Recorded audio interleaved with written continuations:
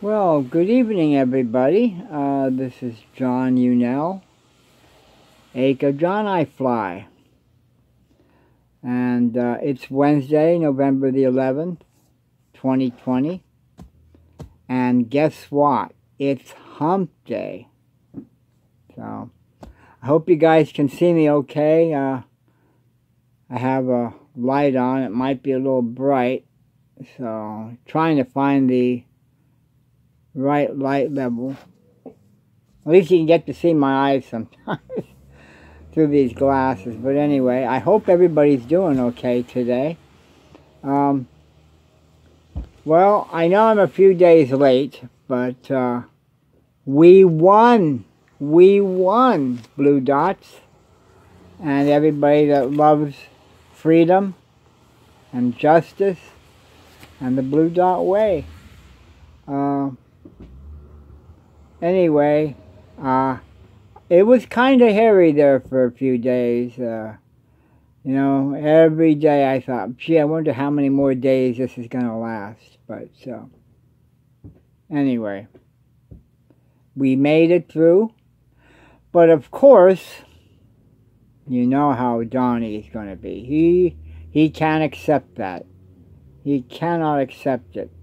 Even though in the Electoral College, Joe Biden, now this is according to Associated Press, Joe Biden got 290 Electoral College votes. And Donnie Trump, of course, only got 214. He gained 1 point today. So, but he's crying up a storm, and I believe also with the popular vote, from what I understand here, he got Joe Biden got 50.7% of the votes, which is 75. And I get this: 75,404,182, as opposed to Donnie's votes.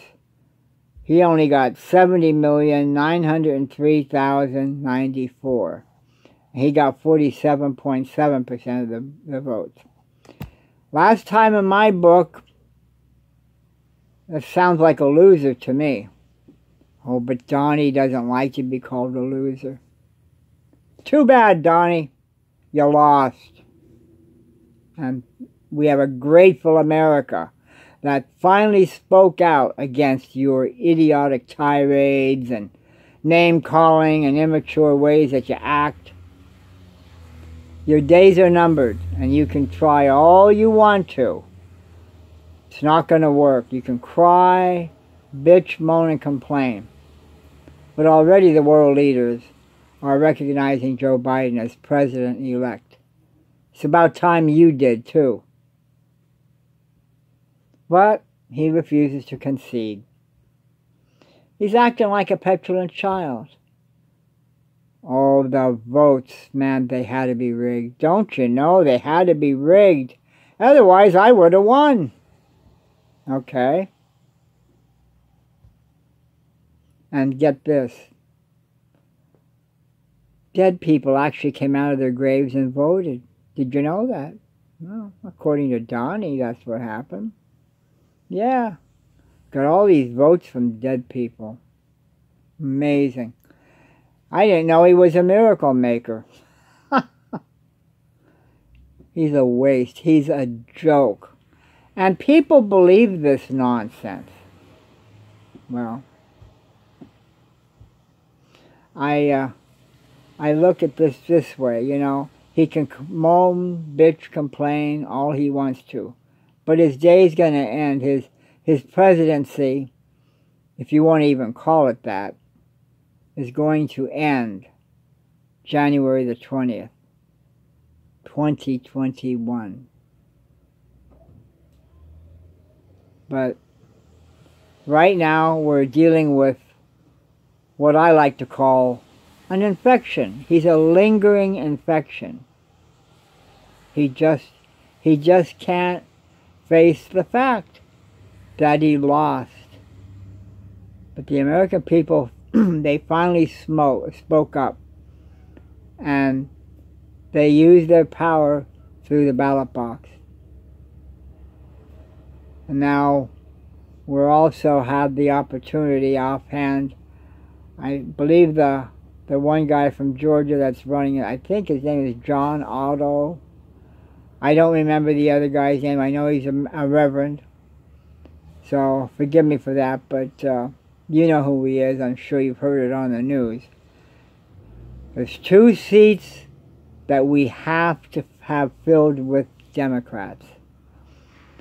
I like John because he's a young guy, and he has some good ideas. So that seat belongs to him, and also the other one belongs to the Reverend. The Republicans are running scared. They realize that the people cannot put up with their nonsense anymore. They've had it. We've all had it with them. I mean, think about it. This 4 years, almost 4 years of this nonsense, this bullshit, to be quite honest. That's all he does. And then to top it off, we knew he was incompetent to begin with, okay? But I thought, well, he could get us in a war, and that would just show us how incompetent he was. But we got something even worse than that. And that's the coronavirus, the COVID-19. When you think about it, we are in a war. We're in a war against a virus. It's killed over 239,000 Americans. And we now have over 10 million new cases. And what has Donnie done about it? Nothing. Nothing. But I'm not surprised. You know, all he had to do was to level with the American people. Tell them right off the bat, here's the situation. No, if you level with the American people, they're not going to panic. But get your team of scientists in there. That's one thing I like about Joe Biden here. He's going to have a COVID panel or a committee, and they're going to handle it. It's going to be composed of actual physicians and scientists. Even though Donnie doesn't believe in science, of course. But we're going to get some things done. We should have had this done with Trump in the beginning of the year. But, and he, you know, the thing is, he knew about it. He knew about it. That's what ticks me off. And he lied to us. Oh, it'll go. Well, first of all, it was a Democratic hoax. We have to put that in there. Democratic hoax. He just really loves to downgrade the Democrats. And when that didn't work, well, you know, April's coming. When April comes, the heat's just going to do away with the virus. It'll disappear like a miracle. Right. Well, here it is, November 11th, Veterans Day, ironically. And we still having to deal with it now. I believe, if I'm not mistaken, I believe they said it was over 100,000 new infections per day. This isn't a week, this is per day. Do we see Donald Trump worried about it? No. He's not. He's more worried about golf. He's more worried about the elections. They're trying to screw me over. You know? I won the elections. There's no question. The ballots, you count all those legitimate ballots, and I won. And then to top it off, his stupid Secretary of State has the nerve to sit there and say, oh, we're going to have a second administration. Yeah, of Trump. I don't think so. I think all these Trumplicans, and that's what I call them, Trumplicans, they're seriously deluded. You heard the saying, if you listen to something long enough, whether it's a lie or whatever, you'll believe it. And they believe it. Well, they can keep on believing it. But guess what, baby? January 20th is coming. And when it gets here, Trump, you're out on your ass. Pure and simple. So, you can spout all the conspiracy theories that you want. You can lie all you want. But your ass is going to be out of there. And, well, anyway, Donnie just had to show his authority.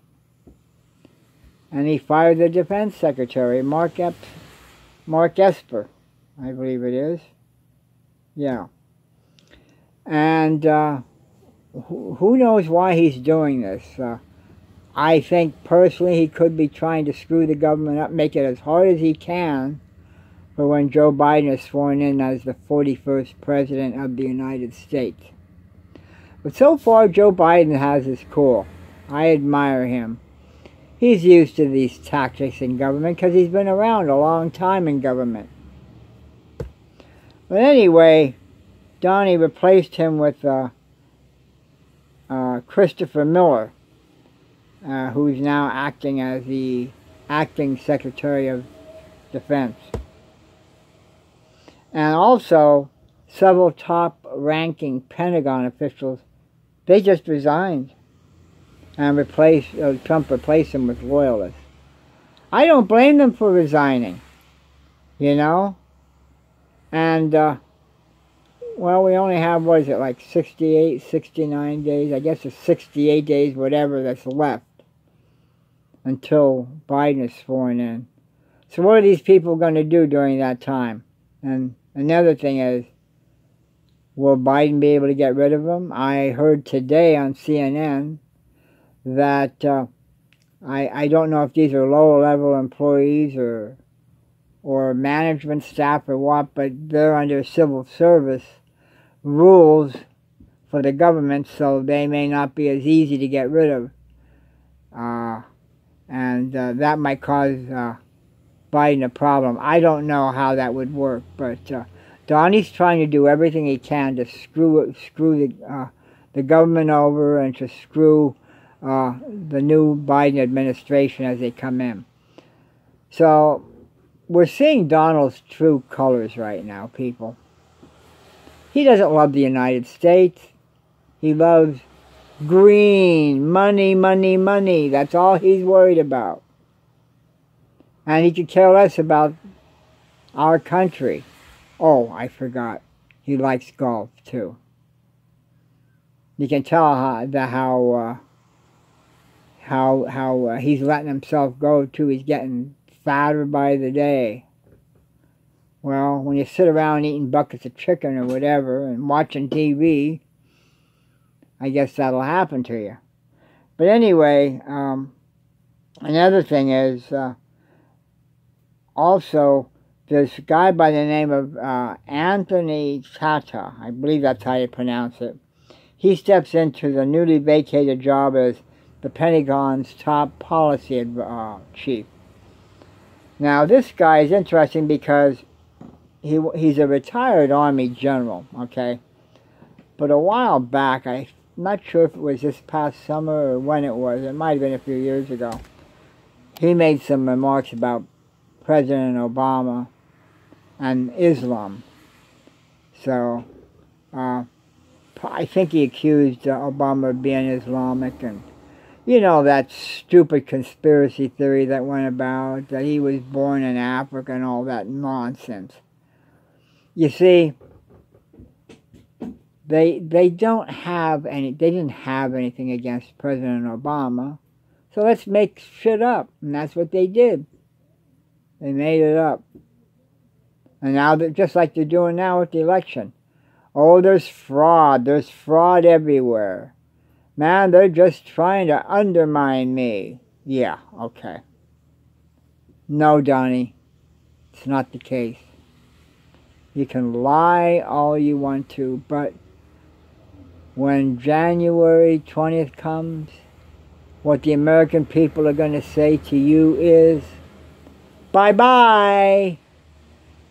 I'm just curious. I bet you any money that the crowds are going to be there for Joe Biden being inaugurated and Kamala Harris as vice president. I'll bet you it's going to beat your inauguration day crowd. So, want to make a bet? I think I'm right on this too. You can sit there and say, oh, I had the biggest crowd in the history of the world, whatever, all junk that you spout out of your mouth. But it's not going to happen. You're going to see the results. I mean, when Joe Biden was projected as the next president of the United States, did you see the difference, Donnie? Did you see the difference how people reacted compared to when you were inaugurated and some of the stupid things that you did in the beginning of your administration that caused mass chaos? Oh, you had people out in the streets all right, but they weren't applauding you. They weren't applauding you, buddy. They were protesting you. They were calling you out for the piece of shit that you really are. Well, now we saw a difference in the crowd. There was, by the way, there was no violence. That's the difference between people who love Joe Biden, who's going to be a competent president, and some asshole like you that didn't know his ass from a hole in the ground, to be quite honest. You didn't know the first thing what you were doing as president. I think you just wanted the limelight. I just think you wanted the glory. Well, I hope you enjoyed it and you wrecked the American country and the economy in the process. But anyway, we're going to see your end soon, so you can try all the bullshit tactics you want. Try all the stalling tactics you want. But January 20th is coming and you're going to be out of office. Screw the red. Oh, by the way, my hat. No, it's not a MAGA hat. It does say, make Obama president again. But you might as well say, we are in a sense, because his vice president, former vice president, is now going to be president of the United States. The 41st president of the United States, Johnny. So get used to it and get over it. Okay, people, well, I'm going to leave you go. I will try to do a few more rants a little more often during the week. I figure at least 2, maybe 3, but been busy with the elections and everything else going on. So I thank you very much for listening to me. Make sure you subscribe to my channel. I'm under John I Fly in Yahoo. I'm also on Facebook as John I Fly as well, or John Unell. So I haven't put any videos on there yet. I may just put some on there. Right now I've been putting them on YouTube, but I may just throw them over on Facebook as well. So stay tuned and keep your eyes on it. Have a good night, everybody, and I will talk to you soon. Take care. Bye-bye.